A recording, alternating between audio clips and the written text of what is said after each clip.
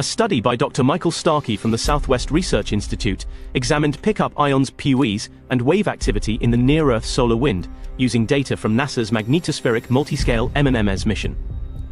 The MMS, launched in 2015, consists of 4 spacecraft designed to study Earth's magnetosphere, which protects the planet from solar and cosmic radiation. PUEs are created when neutral particles in the heliosphere become ionized within the solar wind.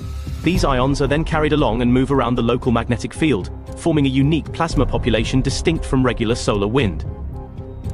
The study found that PUIS showed a typical velocity distribution, lacking significant other ion or electron populations.